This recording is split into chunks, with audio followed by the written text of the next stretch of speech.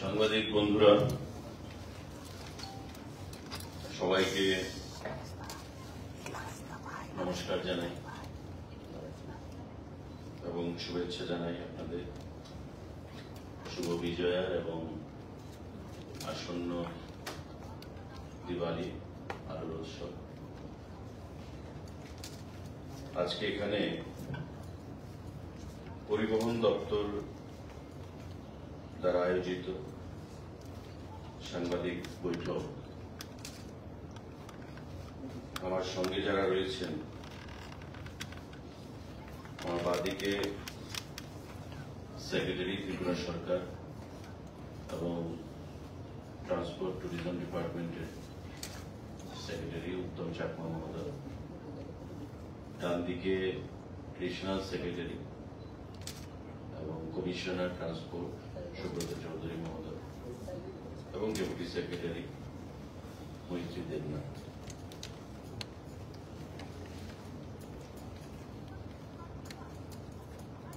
আপনারা জানেন যে ভারতবর্ষে বহুদিন ধরেই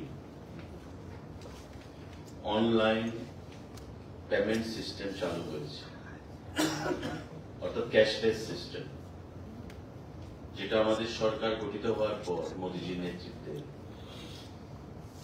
ক্যাশলেস ব্যবস্থাকে সুসংগঠিত করে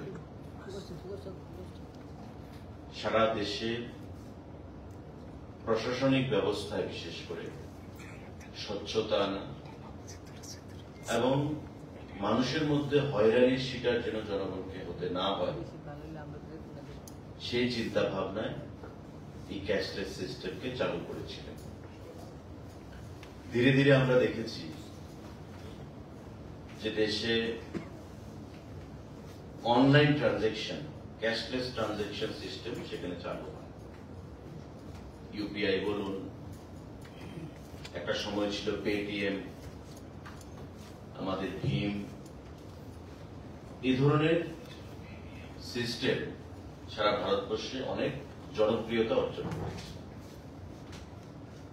এবং বিশ্বের যে উন্নত রাষ্ট্রগুলো বা দেশগুলো, মার্কিন যুক্তরাষ্ট্র, ব্রিটেন, ফ্রান্স, জার্মানি, ওই সমস্ত দেশগুলো থেকে আমাদের দেশে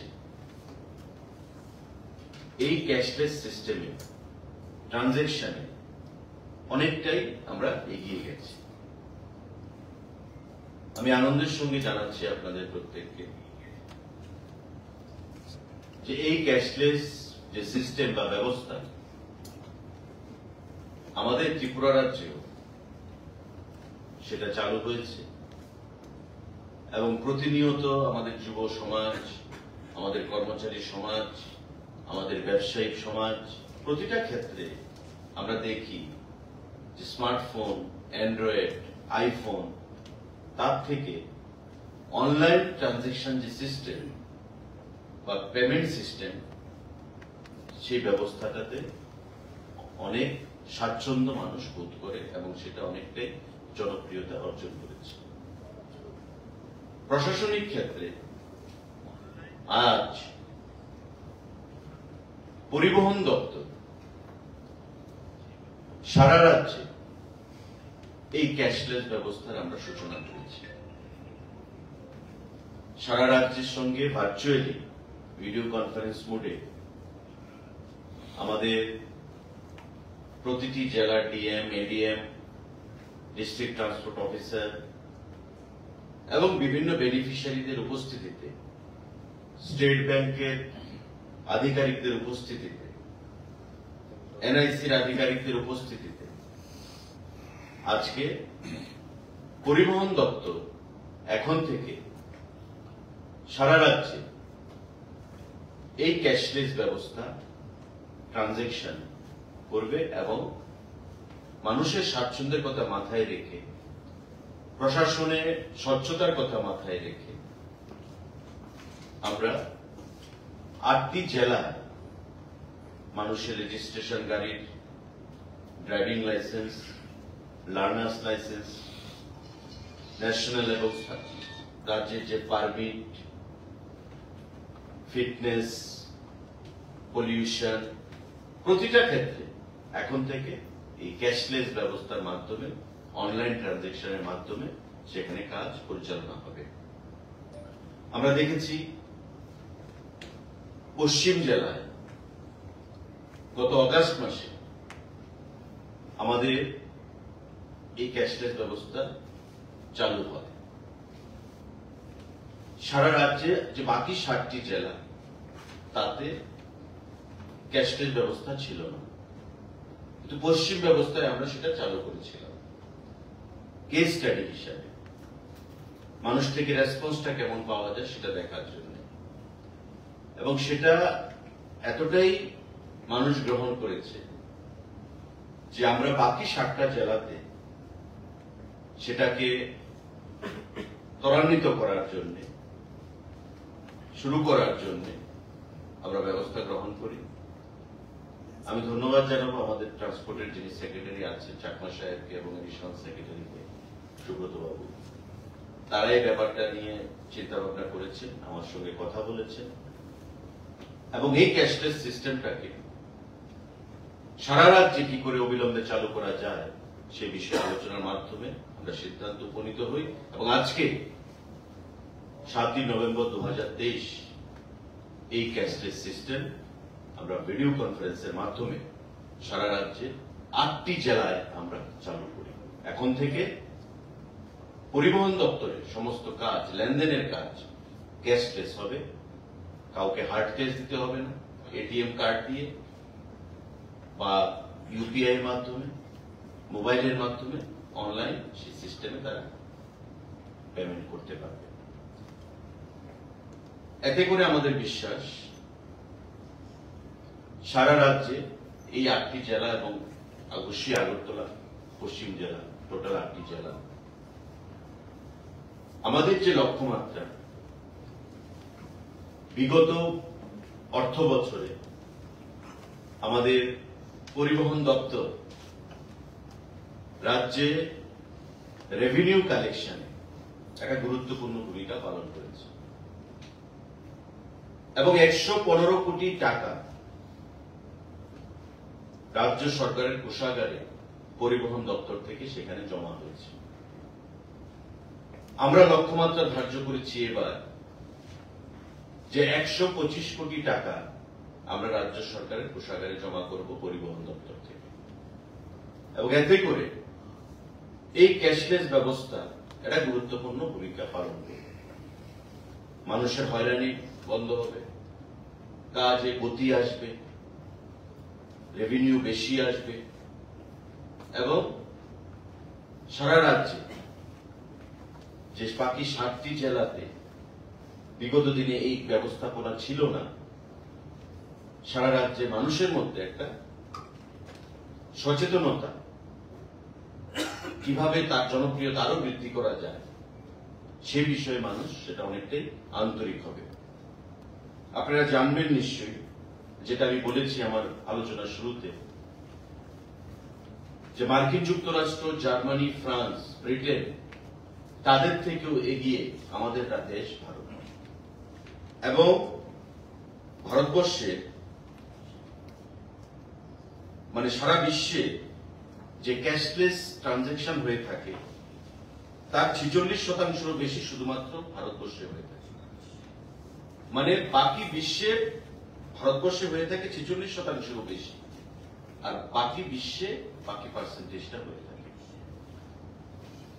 2022 এবং 23 অর্থবর্ষে মোট 13,662 কোটি সংখ্যক ডিজিটাল ট্রানজেকশন ভারতবর্ষে হয়েছে, এবং এতে করে আর্থিক যে লেনদেন হয়েছে তার পরিমাণ হচ্ছে 3344 লক্ষ কোটি টাকা ক্যাশলেস ট্রানজেকশন। এবং ভারতবর্ষের প্রতিটা অংশের মানুষ, ছাত্র থেকে শুরু করে, যুবক থেকে শুরু করে, কর্মচারী থেকে শুরু করে, ব্যবসায়ী, তাদের স্বতঃস্ফূর্ত যদি অংশগ্রহণ না থাকতো তবে সেটা কখনোই সম্ভব হতো না।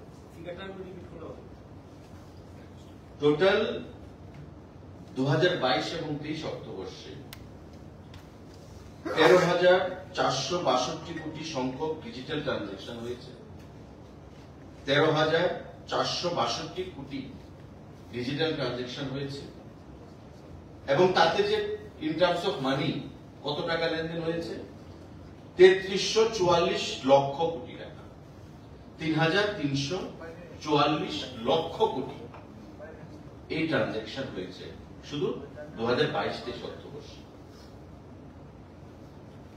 আমাদের এই রাজ্যে আজকে যেটা শুরু হলো সেটা প্রতিটি জেলায় পজ মেশিন থাকবে এবং পজ মেশিনের মাধ্যমে আমাদের যে টোটাল ডিজিটাইজেশন, এই ডিজিটাইজেশনটা আমরা জেলা ভিত্তিক আজ থেকে সেটা শুভ সূচনা করব। আগে ম্যানুয়ালি করা হতো সবকিছু, এখন সেটা ডিজিটাইজেশনে পরিবর্তন হলো এবং ডিজিটালি আগামী দিনে সে ট্রানজাকশন আমাদের হবে।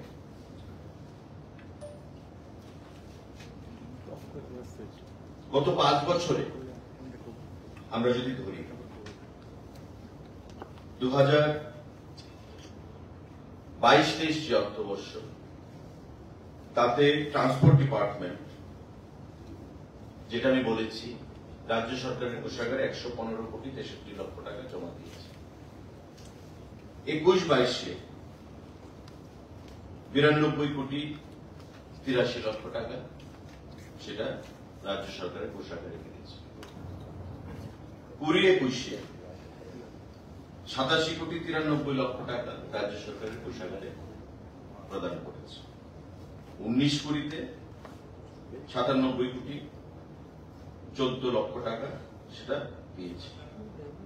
আর এবার যেটা আমরা বলেছি, ভার্চুয়ালিও আজকে মিটিং এ আমরা সে কথা বলেছি যে 23-24 মানে এপ্রিল থেকে এখন পর্যন্ত অক্টোবর পর্যন্ত আমাদের 73 কোটি 87 লক্ষ টাকা অলরেডি জমা হয়ে গেছে।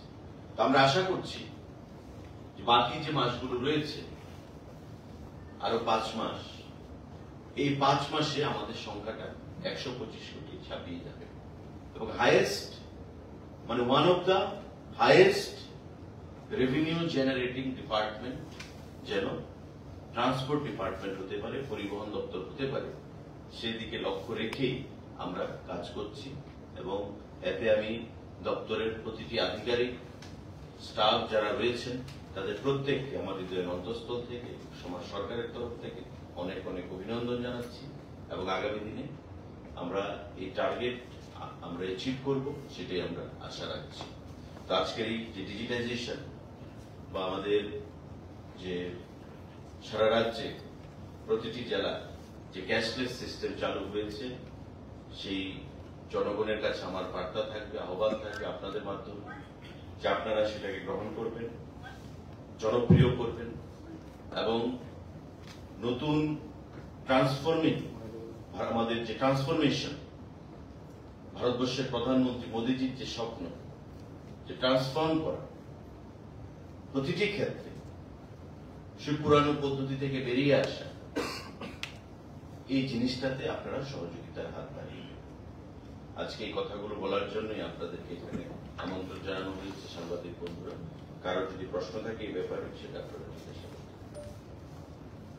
আমার একটা কোশ্চেন হলো, আপনার ট্রান্সপোর্ট ডিপার্টমেন্টের কোশ্চেনটা, টমটম রাজধানী আগরতলা স্মার্ট সিটি হচ্ছে, রাজ্যসরকার কাজ করছে, দেখা গেছে টমটম যেভাবে চলাচল করছে সম্পূর্ণ রাজধানীটাকে একদম মন্থর গতি বানিয়ে দিচ্ছে। এক্ষেত্রে পরিবহন দপ্তরের কোন উদ্যোগ নেওয়া হবে কিনা, বা টমটম কি মূল রাজপথে চলতে পারে কিনা, এ ধরনের কোনো গাইডলাইন আছে? দেখুন, এটা আপনাদের সঠিক প্রশ্ন এবং আমরা এটা নিয়ে উদ্গ্রীব আছি। ব্যাপারটা নিয়ে আমাদের মধ্যে এক দুপ্রস্ত আলোচনাও হয়েছে সেক্রেটারি, এডিশনাল সেক্রেটারির সাথে। আমরা খুব শীঘ্রই একটা সিদ্ধান্তে আসবো। তো কি আসবো সেটা আমরা এখন আর ডিসক্লোজ করছি না, বা আলোচনা হয়নি বা সিদ্ধান্ত হয়নি। তো আমরা চাইছি, কারণ আপনারা এটা সঠিকভাবে বলেছেন যে আগরতলা শহরের রাস্তাঘাট এমনিতেই সরু, তার বাইরে প্রতিনিয়ত প্রতিদিন যেভাবে গাড়ির সংখ্যা বৃদ্ধি পাচ্ছে, তাতে করে আগরতলার যে স্পিড সেটা অনেকটাই মন্থর হয়ে গেছে, এবং যে জায়গা ক্রস করতে 5 মিনিট 10 মিনিট সময় লাগার কথা সেটা আধা ঘন্টা 40 মিনিট 1 ঘন্টা লেগে যায় ট্রাফিক কনজেশনের জন্য। কিন্তু রাস্তাঘাট তো আর বড় করা যাচ্ছে না, কারণ মানুষের বাড়িঘর রয়েছে, সেগুলো করা যাবে। প্রশাসনিকভাবে কি করা যেতে পারে সে বিষয়ে আমরা আলোচনা করছি। আশা করি আগামী সপ্তাহ 10 দিনের মধ্যেই আমরা একটা সিদ্ধান্ত নিতে পারবো যে কি আগামী দিনে মানে what will be hour next course of action বা ডিসিশন সেই বিষয়ে আপনারা সেটা জানেন।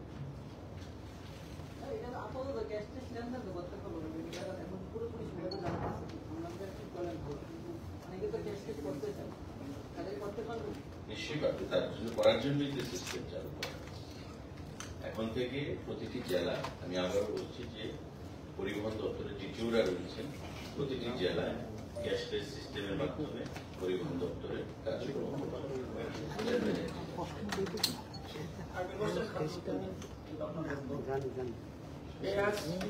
আপনার কাউন্টার সিস্টেম চালু করছে 55 টাকা প্রতি কেজি, তারপর পেঁয়াজের দামটা কিন্তু মানা হচ্ছে না, অধিকাংশ ব্যবসায়ী মানছে না। এক্ষেত্রে দপ্তর অন্য কোনো পরিকল্পনা করছে? দেখুন, একটা ব্যাপার আমি দেখেছি, আজকেও পেপারে এসছে, দপ্তর থেকে যা সিদ্ধান্ত গ্রহণ করে সেটা করা হচ্ছে। প্রতিদিন দপ্তর থেকে এসডিএমদেরকে নিয়ে স্বাস্থ্য দপ্তরের আধিকারিকরা ছাপা মারছেন, রেড করছেন, পেনাল্টি ইম্পোজ করছেন। প্রতি ক্ষেত্রে দপ্তরের আন্তরিকতা সেখানে হয়, কিন্তু পাশাপাশি আরেকটা যে জিনিস, আপনি পার্শ্ববর্তী গুয়াহাটি মার্কেটটা যাচাই করুন, পশ্চিমবঙ্গের কলকাতার মার্কেটটা যাচাই করুন, আপনি নাসিক যাচাই করুন, দিল্লি যাচাই করুন, প্রতিটা বাজারে সারা দেশে পেঁয়াজের দাম ঊর্ধ্বমুখী। 80 টাকা, 85 টাকা, 70 টাকা, 75 টাকা পার কেজি। আমাদের রাজ্যে 60 টাকা যেটা ছিল, এখন 55 টাকা হয়েছে। কখনো আমরা চাই না যে মানুষের সাফারিং হোক, কিন্তু সারা দেশে যেখানে এই অবস্থা, গোলবাজার বা মানে মহারাজগঞ্জ বাজার বা বটতলা বাজার বা জিবি বাজার এক্সেপশনাল হবে সেটা আমরা আশা করতে পারি। কিন্তু আমাদের কথা হচ্ছে যে জায়গায় আছে তার থেকে যেন বৃদ্ধি না হয়। যেটা বৃদ্ধি পেয়েছে সেটা considering the market price across the country. এখানে সারা দেশের মার্কেট যা আছে এখানে তাই থাকবে অ্যাজ পার দ্য ইন্ডেক্স। প্রতিদিনের যে ইন্ডেক্স থাকে সেই ইন্ডেক্স অনুযায়ী আমরা রেটটা হবে, কিন্তু তার থেকে যেন বৃদ্ধি না হয় তার জন্য আমাদের দপ্তর সর্বদা সজাগ রয়েছে এবং বিভিন্ন ব্যবস্থা আপনারা দেখেছেন আমরা গ্রহণ করেছি। আমরা গিয়ে যদি কোনো অসাধু ব্যবসায়ী পাচ্ছি সেখানে দেন দেয়ার দোকানকে তালা লাগানো হচ্ছে, হাজার হাজার টাকা পেনাল্টি করা হচ্ছে।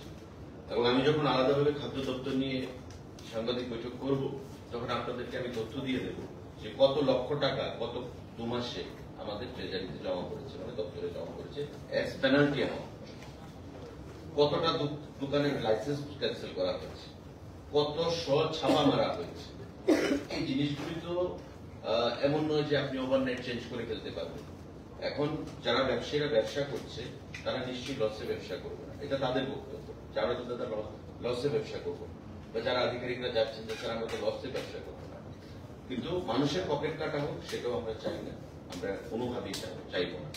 সেই ক্ষেত্রে গুয়াহাটির মার্কেটে যা পেঁয়াজের মূল্য, শিলংয়ের মার্কেটে যা পেঁয়াজের মূল্য, পশ্চিমবাংলার কলকাতাতে যা পেঁয়াজের মূল্য, আমাদের পার্শ্ববর্তী আমি 3টা জায়গার কথা বললাম, আপনি দেখবেন সেই তুলনায় আমাদের রাজ্যে যথেষ্ট ভালো অবস্থানে রয়েছে এবং এর থেকে যেন না বৃদ্ধি পায় সেটাই আমাদের এনশিওর করতে হবে। আমি আপনাদের প্রতিদিনই সেগুলো খবরের কাগজে আসছে, কিন্তু আমি মনে করব ভারতবর্ষের অন্যান্য মার্কেটের সঙ্গে তুলনা করে আজকে পশ্চিমবাংলায় যদি পেঁয়াজের মূল্য 65 টাকা হয়, আমাদের রাজ্যে যদি 55 টাকা হয়, আমি মনে করি সেটা অনেক ভালো, বেটার। কারণ ট্রান্সপোর্টেশন কস্ট রয়েছে, ট্রান্সপোর্টেশন কস্ট দিয়ে আমাকে আগরতলায় পৌঁছতে হবে সেই পেঁয়াজটা। মাঝখানে রাস্তাতে ইটস এ প্যারিশেবল আইটেম, পচনশীল জিনিস, নষ্ট হতে পারে, ন্যাচারাল ক্যালামিটিজের ব্যাপার রয়েছে।